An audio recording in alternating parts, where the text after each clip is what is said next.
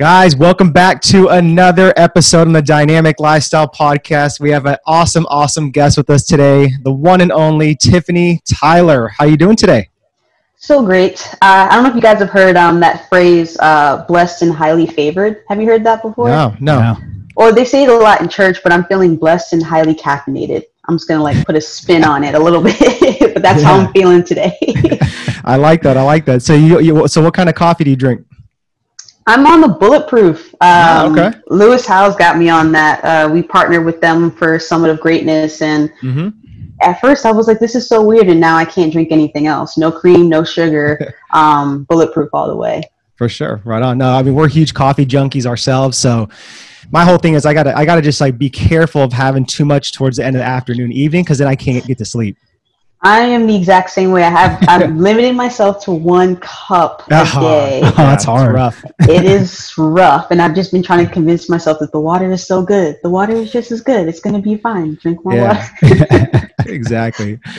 Well, Tiffany, thanks so much for, taking time out of your day. I know you're busy. You got a lot going on. I'm excited about just everything we're going to be talking about today because you're doing so much, and I know we've known each other for, I want to say over 3 years. We connected back at, it was the MITT program in LA. So yeah, we got a lot of stuff to talk about. So let's dig into this. We're going to always start off with rapid dynamic questions. You ready for that? Ready. Okay, so you live in LA as well, and you know that there's tons of billboards all around. So what if the mayor just granted you a billboard and said, Tiffany, you can put any message on there. So what would that be? You are enough. You are enough. Okay. Powerful. Okay. What's the biggest lesson you've learned during this past 6 months during this pandemic? Ooh, that if it's to be, it's up to me. MITT, just rolling it back to that. That's the biggest one. If I'm going to be mentally well, healthy in all areas of my life, it's up to me to do it and no one else. Okay. So pretty much betting on yourself. Like that. Love that. Finish the sentence. The world needs more of. Hugs when it's safe. I know it's probably not correct because it's more of, but I just think that more love, maybe more of the love that we share with each other. Maybe that's what the world needs more of. Okay. Yeah. Okay. So kind of just going into 2020 and then we have 3 months pretty much left in this year. What are maybe 2 skills you think that an entrepreneur just pretty much has to kind of nail down or think about really acquiring? Self-awareness is key because you're just doubling down on your strengths and your weaknesses. And I say doubling down on weaknesses because if you know what you're not good at, you can delegate twice as much, which is great. And the second thing would be learning your market. The market is changing. If things are moving to online, if your business was really hit because you're used to being in person and doing events, then how can you do both moving into 2021? Because things are changing, but not as quickly as most people are hoping. Right. Yeah. What is 2 books every entrepreneur should read? And you could even go with audiobooks, but you might not. I don't know if you like to just do the physical books or audio, but either or. I'm a mix. The Alchemist, definitely, and The Art of Nonconformity, Chris Guillebeau. Those are my 2. I've never read the second one, so definitely have to look that one up. It's amazing. You'll love it. The beginning just will get you right off the bat. Okay, so I feel focus is a huge skill, and I feel like it's underrated. It's not very sexy and talked about enough. What's your number one tip to stay focused? It's a good question. Number one tip to stay focused, this is actually a struggle for me, would be to come up with a good routine. It doesn't have to be your entire day, but if you have a solid morning or night routine, then you can stay consistent. And I think that it helps me with my focus. So that would be my, it doesn't have to be both, but at least one routine that keeps you on point, keeps you consistent. I think that will help you focus throughout the rest of the day. Okay. What keeps you up at night? All the ideas in my head. I usually am able to sleep really well because I run really early in the morning. But lately, since I've reduced a lot of my hours across all my contracts to take some time and breathe, all the ideas that were kind of pushed down have been coming back up. So that's what's keeping me up right now. All right, Tiff. So one more question and you are off the hot seat. So what's something that's just maybe unique or something, surprising the world doesn't know about Tiff Tyler? That I played drums for most of my childhood. I don't think I've talked about that yet. Yeah, my family's very musical. I didn't sing, everyone else did, but the drums were my thing. Nice. Yeah, I used to play the drums too, like around, I think like 5th or 6th grade, but I wasn't that talented, and but it was still fun though. I liked it though. Yeah, he thought he was cool. He thought he was cool walking around with his drumsticks. just twirling them, right? Like can't even keep a beat, but you're just like, yeah, I can spin these sticks though. Absolutely. Exactly. All right, let's shift gears here. So you're a video producer, media creator, and entrepreneur. Where does all this drive come from, and what was your upbringing like? Did your parents always say like, Tiff, like, stick to the status quo, 9 to 5, go to school, get a good job, all that stuff, kind of play it safe? I love my parents because they put zero pressure on us. Truthfully, if we all lived in the house and cleaned up after ourselves, my parents would be happy. They are like, stay here, we'll keep each other safe and protect each other. Don't go out into the world. We love you, stay. So moving across the country was tough for all of us because we are a very close family. Like I mentioned, the drums in our, as best as I could do rapid fire. I did my best. But we traveled. We were like, not a Jackson 5, but we were a family band that would travel from church to church. And we would play music together and songs. My mom's a minister now. And that was just what bonded us. And I feel like I've had such a solid foundation on understanding how to be a light in the world, how to live by example, how not to judge people. I think some people think of church and they think of judgment, and I understand because I've seen it, but I think the way our mom protected us and made sure we understood right from wrong in that sense, I really felt like coming out here to LA, even though things were hard, they were painful, just because I came out here with zero contacts, like, let's just see what happens. I had a very solid foundation of understanding just to live by example and to not judge people and to love everyone no matter what they do to me or say to me. That was the foundation that I had. And we were also, like I said, we traveled to church, but my dad was also just very nomadic. We moved from, I went to 3 different middle schools in 3 different states. So I'm used to moving. I'm used to meeting, being in different groups of people. And I'm not used to talking a lot. College is where I got to learn how to talk. But for the most part, just always on the move, always on the go. I think I got that mentality from that kind of upbringing. Gotcha. And what made you guys move, or like what made you move to LA? I moved to LA because it was always the dream. I had a camera, I'm saying somewhere between 7 and 12. I always thought it was 7, but I look at my niece right now, she's 8, and I'm like, there's no way they gave me that hundreds of dollars worth of equipment. Like, I don't know. I think it was somewhere between 7 and 12. And it's always been my thing. And my first time I got paid for it, I was in high school cutting the girls' basketball reels. And I was just, I could do this. And like I said, my parents had no limits. They didn't say you have to go to college, you don't have to go to college. Like I chose to go to college because I just had a feeling that I just knew I wasn't social enough. I barely talked in high school. I couldn't be in a group of people and not be super uncomfortable. So college allowed me to break out of my shell a little bit and major in film and multimedia. And LA was just always the dream. I forgot it sometimes along the way, as we just are in it. I paid my way through college, so I left with 0 debt. So I just worked really hard for 4 years, kept my GPA up, made sure I had my scholarships and my grants. So I lost the dream a little bit, but then it was reinvigorated, and been out here for 7 years. Still don't know when I look back how I was able to hit all these really cool goals, but moving and trying new things is just kind of instilled in me. Yeah. And that's crazy because I can totally relate. We've been out in LA for like 7 years too. And I mean, it's like a dream for some reason to come out there. And it was one of our dreams too, a huge goal, but you get so caught up in like the day-to-day grind and the hustle. And it's so fast out here to where it's like time flies and you do forget like, man, like what was the reason I came out here? What was the big goal? Because there's so much opportunity, right? So you mentioned there was like, there was pains, there was struggles that you went through from moving, like what were some of those pains and struggles? How'd you overcome them?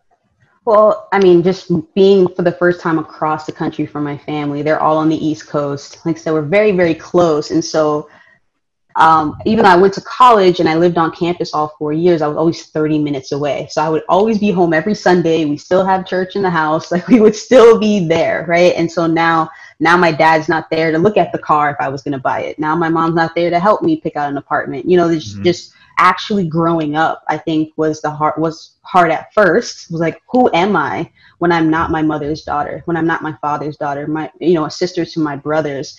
And that was a little bit painful, but good too. Like I still have my mom's voice in the back of my head, but I can make my own decisions. I can do a lot of those things. And like I said, I moved out here with no contacts. So it was a grind. I had about 3 months worth of savings just kind of ready to go in case something were to happen. But I moved in with my cousin. We split the rent.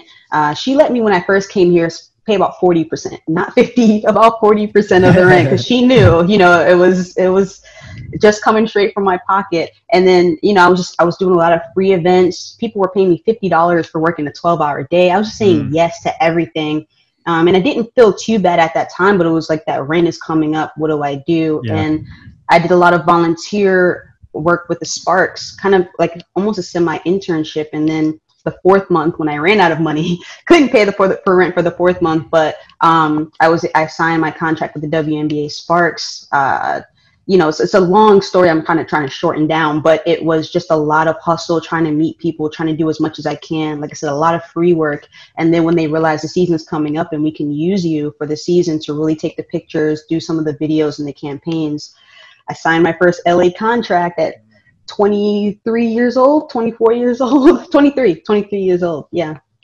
Yeah. So this is a great teaching point, because I wanted to segue into this, like how you got into like all these amazing opportunities that you did now. And it's, again, the listeners, it's 7 years. It's a 7-year stretch. That's a lot of time. But at the same time, it's like you never sat there and just like, you know, twiddled your thumbs. You always took action. As soon as you got to LA, you're like, how do I sit there and start adding value to people? You know, not overcharge, you know, but just over deliver.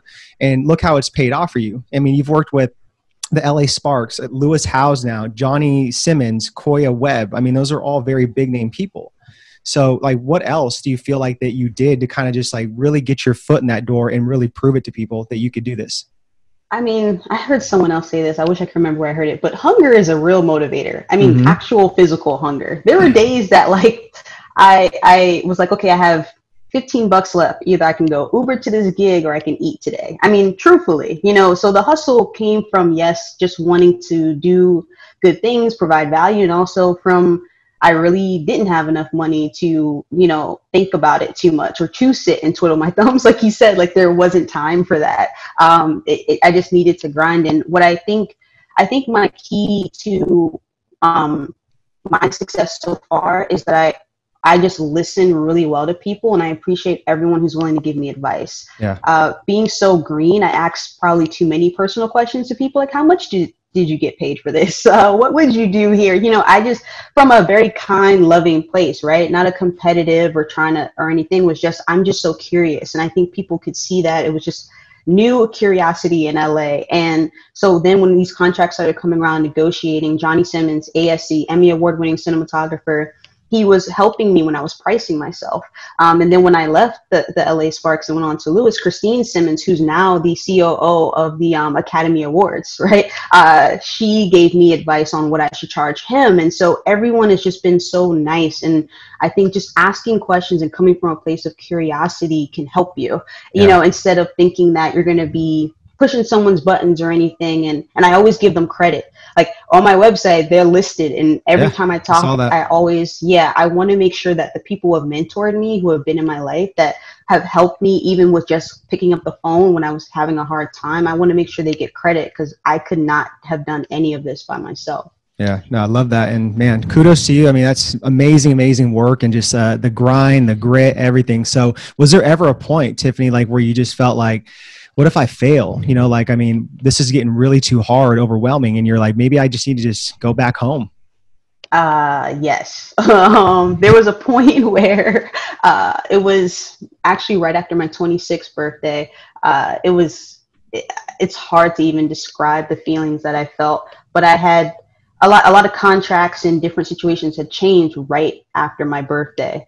And it felt like all this really quick success, signing almost 2 to 3 big contracts in the first 2 years out here, you know, seemed like it was, okay, maybe that was just dumb luck, and maybe I'm really not talented at this, and really maybe this just isn't it for me. And I've had plenty of conversations calling my mom and dad, and you know, they, like I told you, they like, oh, come home. Not because they want me to give up on my dream, but they're like, we're here, we'll protect you, you know? And I had to sort of be like, what am I going to do when I get back home? Like, once you're out here, you see, I mean, they have palm trees in Florida, but you know, you're out here and you see the Hollywood sign. I run by I can see the Hollywood sign every morning on my run, you know, like it's just so hard to not at least have hope, even when you feel like everything is down. And I really thought I was going to move. I really thought I didn't have it. And I think the only thing that helped me, like I said, was the people around me. My cousin Danita, who she has like a decade in sports, and just she worked for the WNBA as well, and she's right now the president and CEO of the LA Sparks, which is great. She wasn't when we first moved here, but just people building me up and letting me know that I can, and allowing that to actually sink in, because I think there are people who are supported, but it's hard for us to believe in ourselves too, even when everyone says you got it, you're talented, you're okay. But it allowed me also to see losing some of the money, losing some of the hours, some of the things that happened during that time. It allowed me to see how strong I could be and how great I am at relationships. It allowed me to go, okay, now I get to go back to what worked in the beginning, the free work, the relationships, talking to people. How can I help you? And then actually understanding now I have a portfolio, so I can charge a good amount when I go out and do these things. And so I think the ebbs and flows and the pain is unavoidable. Every journey I've heard from people who moved out here, it's, you know, either their family doesn't support them and disown them, or, you know, it is painful, but feeling alone and lonely in the pain, I think, is way worse than anything else. It just sounds like all that pain you went through, just all it did was create growth. And I always tell people too, every single day, you know, like tomorrow's not promised, but every single day is a new day for hope. It truly is. I believe so. And that's why I go back to the routine. You know, I think as a creative, and if there's other creatives listening, we can be emotional. I mean, I will not lie and say that my feelings, or sometimes even the work that I did, wasn't driven by my emotions. But having picked up this running routine, I feel like, I mean, I know my chemicals are being balanced in my brain, right? I know that now, you know, there's just a win for me in the beginning of the day. And so if today I make zero money, you know, I still had a win for today, right? If today somebody calls me and says, you're the most wonderful person in the world, I'm so glad to know you. Awesome. That makes me feel great. But I already filled my cup today too, right? So I'm not dependent on it necessarily, but I'm just open to whatever's going to happen. I can keep my emotions steady a little bit better. And it allows me to make clear decisions, like you said, focused, right? And just be able to come from a place of being able to be dynamic, and like being able to see 10 years in the future, and also be present with what I'm creating right now, right? Just all that focus to me is so important. Yeah, love that. It's amazing. All right, Tiff, I want to kind of shift gears here and kind of talk about just some of the stuff you've learned from just being pretty much like exposed to just, you know, all these awesome people that Lewis has had on his podcast, and you being right there, like literally in the room during these interviews, you know. So what would you say? I mean, are some of the biggest like takeaways you've gotten, you know, just by being in the room, just like soaking it up in the sponge? Yeah, you said the sponge. I use that a lot. I soak up so much. At first, I didn't understand why people were so admired that so much when they would say, oh, what's it like to be in the room? What's it like to be in the room? I didn't get it, because everyone can hear the podcast. It's free, right? So I didn't quite understand why it was so special that I was in the room, until I realized, oh, I can remember what they said, right? I am there. I see their body language. I have to now go and edit it for another 8 hours. So I'm rewatching it. So it's not just that I'm hearing it while I'm doing the dishes or while I'm driving my car like other people are. I am absorbing it, and it's sticking, right? And it doesn't mean that it necessarily, all the good habits that I learned from all these entrepreneurs kicked in immediately, but the fact that it was there and ready, those tools were there. I think that was amazing. I think, you know, what I loved about the job, what I still love about the job, is it's always the podcast I need to hear today. Like there's always some lesson from somebody that I'm like, oh, yes, Tiff, that's what you need to do. That's what you need to fix in your relationships and your vision and whatever. But the one that really sticks out to me as I'm talking to you right now is Leslie Odom Jr. from Hamilton. Okay. he had an amazing story where he talked about being in LA. His very first job was Rent. He got a big gig right off the bat, very similar to me, right? He got a very big contract, but then he was out here for about 6 years and nothing else really happened after that. It was just kind of small gigs here and there, and he thought he was going to go apply to be a hotel manager. It's like, this is it. Like, nothing is happening here. And his agent calls him, his manager calls him, and he says, you can do that. You can go get a regular job. You can move forward, but I would really love for you to try first. And I just love the way he explains the story, because he's like, what do you mean? It's been 6 years. I've been hustling. I've been grinding. Nothing's been happening. What do you mean try first? And his manager said, when you get called for a gig, you show up and you show out. You're there 110%. You're prepared. But the phone didn't ring today. What did you do? Did you go to acting classes? Were you preparing? Were you making calls? What were you doing when no one was calling you to get that phone to ring? And that hit me. I just get chills thinking about it, because it's everything to me. And I think to a lot of artists who are really good at showing up, but not good at doing the work when you're at home. And all the preparation. And that's why I share my agenda on my Instagram, because most of what I do is not shooting. Most of what I do isn't in that room, even though that's the nice part why people love to follow me. But 80% of it, I am at home answering emails, making phone calls, like doing the things that are going to open up opportunities for me down the road. And so, I've learned so much from everyone, but that interview in particular, I still remind myself of that, especially in pandemic time.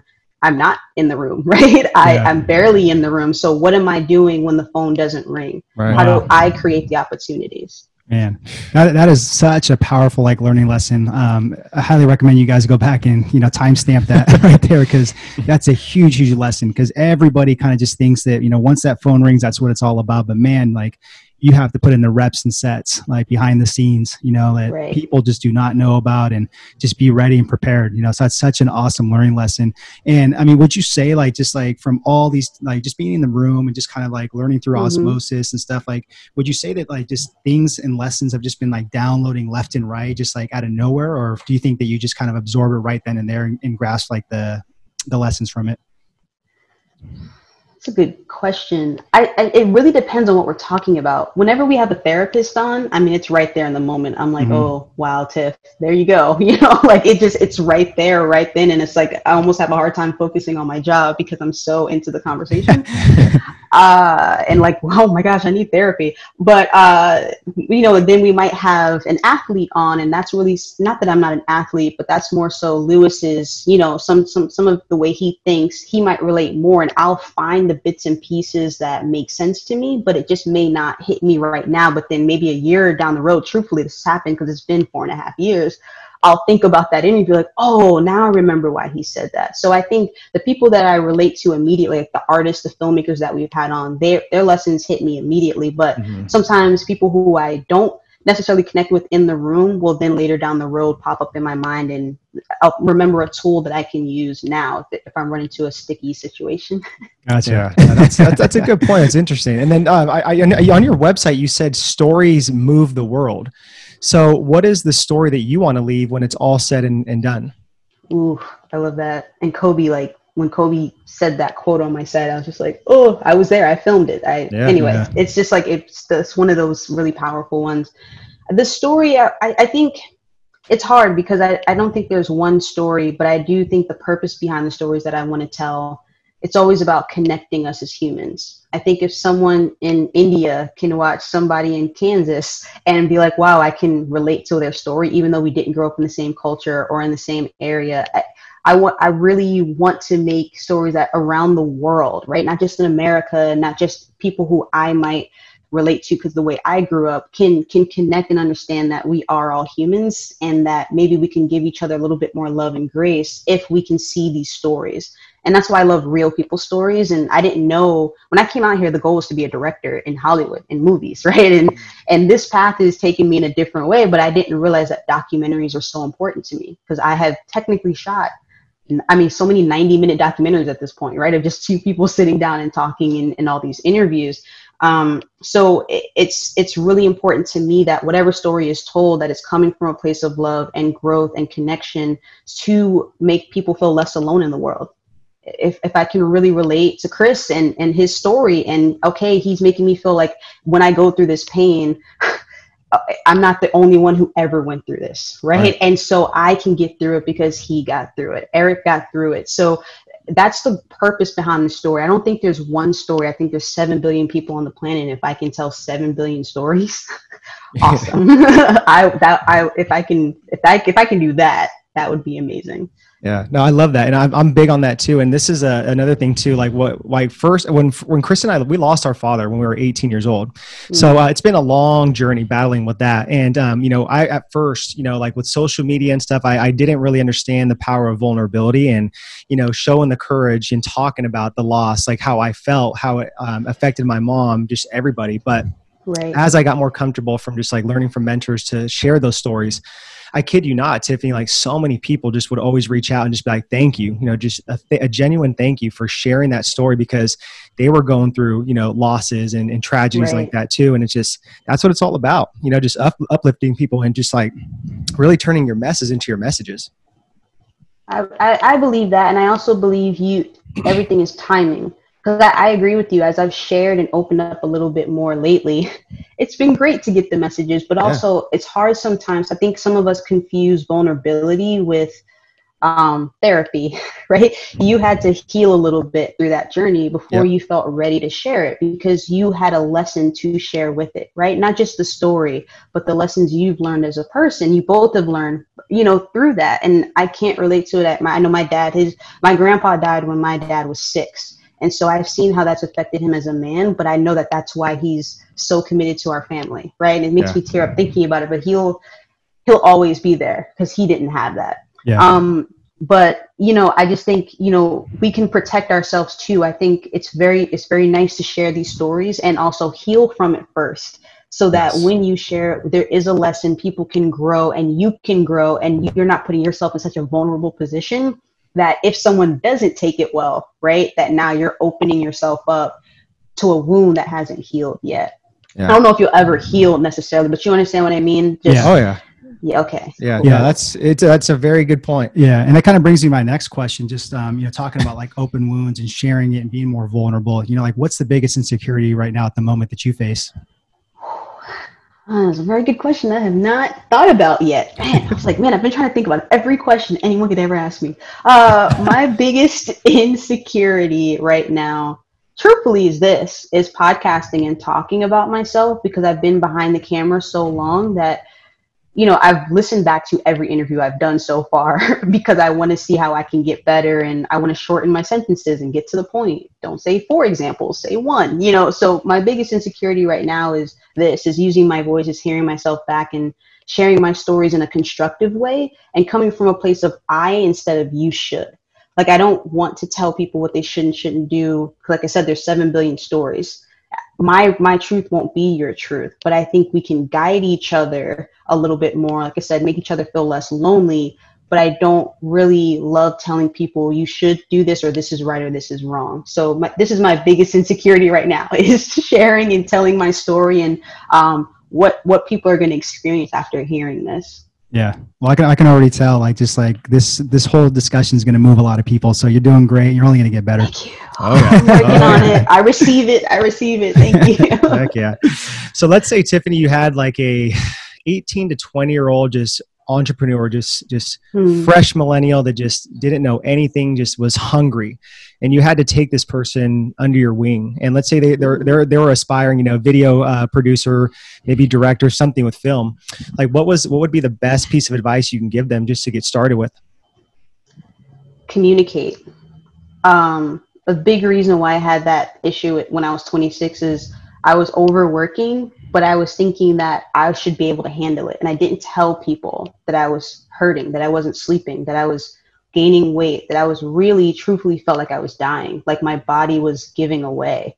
And at 26, you feel like you're unstoppable. So I can't imagine at 18, you're feeling like you're unstoppable. Yeah. No one can, I don't need to sleep. I don't need to eat right. Like, I can live off of McDonald's and be fine. And so the biggest advice I would tell them is communicate. Even when you feel like you might be saying it wrong, you don't have the right words, communication with what you're doing, with how you're feeling about things is going to be your number one tool to be able to create better, to be able to get these things out, right? Because we communicate through our stories. We communicate through many different ways, but not holding it all in and feeling like you have to take on the world by yourself. I would not recommend that at all. It's powerful. And what would you say, like, shifted your mindset to start communicating and be like, look, I can't sit here and keep living off of 4 or 5 hours. I have to put my health at the forefront. I have to take care of myself. Yeah, I think, the experience that we shared together, MITT, going through some of those emotional intelligence classes, it's so interesting because I thought that I was creating myself, right? I love that quote. Life isn't about finding yourself. It's about creating yourself, right? I thought I was going out there and finding the things in the world that would make me stronger. And through that emotional intelligence workshop that we did, I realized that I'm just peeling back the layers of stone that I had built up to protect myself from everyone, right? I wasn't communicating because I thought people would let me down. I didn't trust people. And even though I'm a nice person, right? I wasn't rude to people, but I always thought, people would even slow me down. I remember when I first moved here, my cousin would invite me out all the time, come hang with her friends, all that stuff. And I just felt like if I go and hang and relax for 2 seconds, with you people, you're going to slow me down. I've got to get, I just got to keep moving. I got to keep moving. So going through those classes, it was like, wow, what was Tiff like when she was 7 years old? When the world didn't tell her, when the world didn't hurt her, right? When people didn't say those things to me and all throughout my life, or when we didn't move so much. I remember, I was thinking about this on my run this morning. My 13th birthday, my younger brother is 1 day young. He's 3 years younger than me, but we have 1 day apart on our birthdays. So where you guys celebrate your birthdays together, obviously you're twins.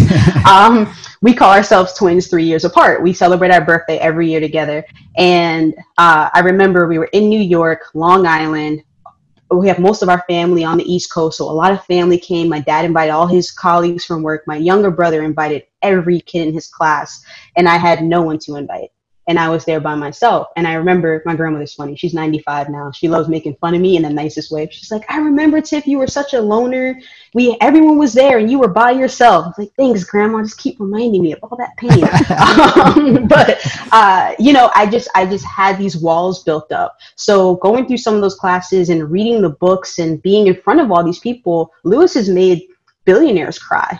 Right? Like when he gets down to their relationships and their challenges and what hurts them the most and through the pain, I've seen people who have more money than I could count, ever seen in my life, still be hurt, still be in that pain. And so it's a combination of a lot of things, but allowing myself to not keep looking for external factors to define me, and really ripping back the guarded protection and layers and finding 7-year-old, 8-year-old Tiff who just can enjoy the world without expecting someone to hurt her. That has been a really big part of my journey through the pain. Yeah. I appreciate you sharing that story. That's definitely moving. So since the podcast is called Dynamic Lifestyle Podcast, we want to talk a little bit about your lifestyle. So what is like a day in the life? Because I know you said, about 80% of the time, like you're not filming. So it's like, tell us, what is the morning like, the midday, what's the wind down routine like? Yes. So finally, for a little over 2 years now, the morning is waking up around, my alarm goes off at 4:30 right now. In a month, November 1st, this might be out already, but it'll have to go off at 4 a.m. But the sun right now comes up about like 6:45. So I am up, stretching, changing, trying to put my contacts in my eyes. If you wear contacts, you understand the struggle when you first wake up. And I run. It could be, right now I'm in a place of doing 5 miles and 1 mile, rotating that. And then I will come home. Well, I'll do my Instagram short stories, so to make sure everyone sees it and we talk about it and we build the community that way. But I come home, I go jump into an ice tub for about 30 minutes, take a cold shower, drink a protein shake, and all of that should be done by 8 a.m. My full kind of morning routine and getting myself together. Now, which is very new, just from 8 a.m., as long as I can, I might have a meeting at 9, I might have a meeting at 10, but I'm writing. This is the first time in my life, the last 3 weeks, I've been setting aside time to write and really understand that part of me. And it's weird because I know I have a writer inside of me, but because I haven't really doubled down on that skill, or even I just been hiding it for so long, that's another one of my insecurities, to answer your other question. And then typically it's meetings. So with clients and everything, we'll have team meetings, or we'll have YouTube meetings or social media meetings. It might just be different dynamics of their businesses. And for right now, I'm also editing. because we're in quarantine and everything. So if I'm not filming, if this is like I'm at home all day, then I'll be editing probably some cooking videos for one client and then some clips for another client. I've been able to have a very large range of things that I've been able to film and cut. So it's usually that, and I'm working on my night routine. I did a live video with Dr. Tricia Smith, a good friend of mine, but someone who's worked with Lewis a lot, and introduced me to the ice baths and everything and breathing techniques. When I ran my first marathon, she helped me figure out how to like change my perspective, to change my breathing, like looking at the horizon and looking back. So many cool things she's taught me, but I'm working on looking at the sunset now at night, going outside and watching the sunset, dimming my lights. I'm still not good at it, but turning off the phone and tablet an hour before bed. That's a tough and one. yeah, that is tough. And then when it comes to food, I will say this, because I get a lot of DMs. I don't put my eating schedule on my agenda, and people don't think that I eat or something. But what I've always been trying to, well, not always, but what I've been trying to do lately is break patterns that I don't understand, right? So I don't know if when 12 o'clock hits, I'm hungry because I'm actually hungry, or if I'm hungry because it's 12 o'clock, right? Because we're used to eating lunch at noon. Right. And so what I've stopped scheduling my food. I know that I eat between 12 and 1 p.m. to 6 p.m. That's my range of eating solid, like, a full meal. I'll have coffee, I'll have fruit or something in the morning, but for the most part, that solid meal. And so when I am hungry, I eat. I don't eat at a certain time of day because I really want to be in tune with my body. That's something that running has really brought to me. I understand when I'm dehydrated now. I didn't understand that before. I understand when I've eaten something that my stomach doesn't agree with. So really breaking patterns is a big part of my day too, because it can be really boring being at home, going from shooting 5 to 6 interviews a week to 0 or 1 every 2 weeks has kind of been interesting in the quarantine. So yeah, so I'm in a pattern breaking. What can I do differently today that's going to help me? So that's my kind of, I know I kind of went a little bit all over the place, but that's my day when I'm not filming, when I'm not in studio, when I'm not preparing to leave or anything. When I'm home, I'm pattern breaking. My agenda is on my Instagram so you guys can see it, but it's usually client meetings and emails in the middle of the day. That was another thing I changed. I don't answer emails in the morning. That is the worst thing ever. That's something I'm working on. You guys have a different business than me, but I took out a lot of my responsibilities where I would have to answer emails early in the morning. And now the way that I've set up my contracts, it's going to be okay if I don't. Yeah. Because ultimately what that does is like, that puts you in reactive mode. Like you're always like, oh man, like I see these emails, like I have to react and get to them and stuff. So absolutely. I mean, definitely something that it took me a little time to do, but I mean, we're all a work in progress, and that's the beauty of it, is always like switching up your routines and testing different things out. Yeah, your body is a test. And also it's reactive, but for me I was putting work before myself. So that's why I don't even look at my phone. Now with the new iOS 14, I cleared all my apps off my screen, and all I have is the weather app because I need to know when the sun is going to come up. That is literally the only thing on my home screen of my phone right now. So I do bring my phone when I run because I have to do my Beat the Sun stories, but I don't see any notifications or anything on my home screen. And that's been nice for the last couple of days that iOS 14 has been out. Yeah, no, that's a good little hack right there. No, I appreciate you sharing all that stuff. Tiffany, this has been an amazing discussion. Like literally, we could just be going on and talking about different subjects. So I really appreciate all the knowledge, the wisdom that you provided. Before I ask the last question, I just want to just acknowledge you again. Thank you again for taking time out of your busy schedule. I know you're busy. You're doing so many amazing things. Just my respect for you. Just again, from you leaving Florida to LA and just being perseverant, just relentless, everything to not sit there and quit is just amazing and truly remind me of myself. And I know you're going to have a lot of success going forward, and I just wish you the best. Yeah, I just want to say, Tiffany, I've been talking to you the past 30 minutes, and I just see you're going to make a huge dent in the world. Like really, you are. And I know this is your only your first stop in your journey, but I see something huge that's going to just really inspire a lot of people. So thank you so much. Well, thank you both. And I'm going to accept the acknowledgement. I've been teaching people that a little bit this week. Don't just have to, if someone says I love you, don't just say I love you back. So I will accept your acknowledgement and let that sit in and receive it. Thank you both so much. You bet. Right on. You're very welcome. So last question is, what is your definition of living a dynamic lifestyle? My definition of living a dynamic lifestyle as of September 2020 is to give everyone around you what you wish you had. And what I mean by that is my love language is words of affirmation. So everyone I love, I send them voice messages every week and just tell them how much I love them. Like how you guys just acknowledged me. You know, I think being a big cheerleader right now for the people around me is so fulfilling because I don't expect anything back. I don't expect a text message back, a voice message back. I just hope that they listen to it and that they feel how loved that they are in this world. So living a dynamic lifestyle to me is treating the world the way you want to be treated, giving all your love to your friends, and loving yourself before you start to love the world during the day. I haven't said that in that way before. Yeah. I'm gonna go with that. Woo, that's a mic drop. I was gonna drop that mic, but Maybe not. This one. yeah. I know, right? I love that though. Yeah. Awesome, Tiffany. So is there anything that we or the listeners can support you on, and where can we connect more with you? Yeah, I mean, this podcast that you guys have right now will be linked up on my website, tifftyler.com. Really, right now, the main driver is Instagram. Tiff Tyler Film is my handle, and I have a few really cool things. I'm always taking meetings. I'm always, like I said, you guys, like what's keeping me up at night is all these ideas. And so I've really been taking a step back to make sure I can execute it and answer a lot of questions that people have had for me and support with what I've done.